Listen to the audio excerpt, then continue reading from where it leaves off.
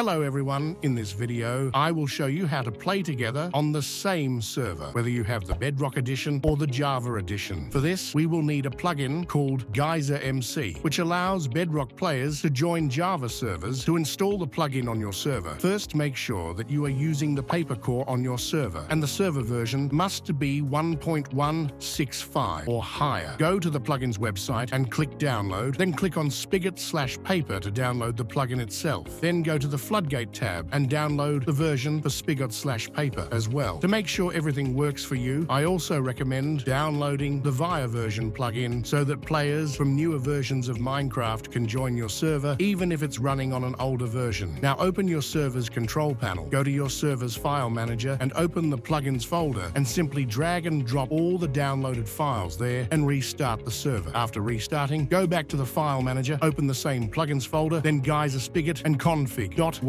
Here we change the parameter clone remote port to true and save the file. Now open the Floodgate folder, copy the key.pem file and paste it into the Geyser Spigot folder. It is also important to change the server properties file. Enforce secure profiles to false. This is necessary for Bedrock players to be able to write in the chat. All that remains is to restart the server and enjoy the game.